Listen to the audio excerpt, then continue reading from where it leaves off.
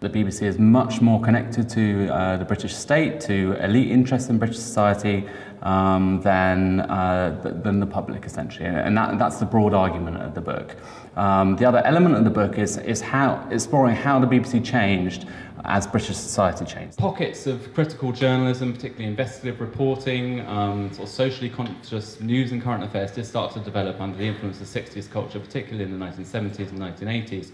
A lot of that was heavily criticised by the Thatcher government, and a lot of it was rolled back progressively in the late 80s and early 90s, something which was signalled by the departure of Alistair Milne, who was Director General, basically.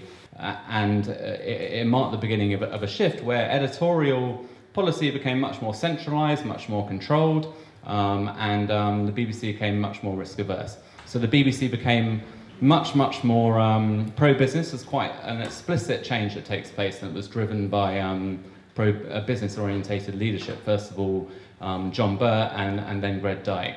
John Birt, who was Director General of the BBC during the 1990s, was a neoliberal in, the narrowest sense of the word.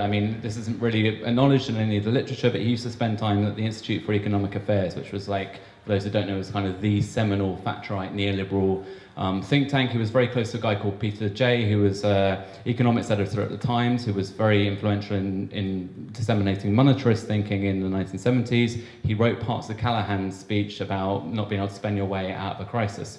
He introduced an internal market at the BBC, which was modelled on the NHS, and what the initiative of the 1990s, which was very much in the spirit at the time, was about dividing the BBC into buyers and sellers, right? So the BBC would have to, if you were working at the BBC, you have to sell your content to someone else at the BBC, and you trade with each other as part of the much wider neoliberal form of public service. The reason I mention that is that it fundamentally transformed the culture of the BBC. It became much more entrepreneurial, as they like to say, but much more business-orientated, much more orientated towards costs, and much more integrated into the capitalist marketplace. The exception to that is news and current affairs, and in this area, there have been cuts and so on, but in any case, a lot of the reporting, as I'm sure we're all familiar, has been done by people drawn from the upper middle class, elite strata, mainly Oxford, Cambridge, privately educated people.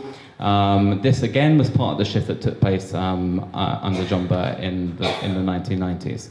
A very elitist reporting patterns.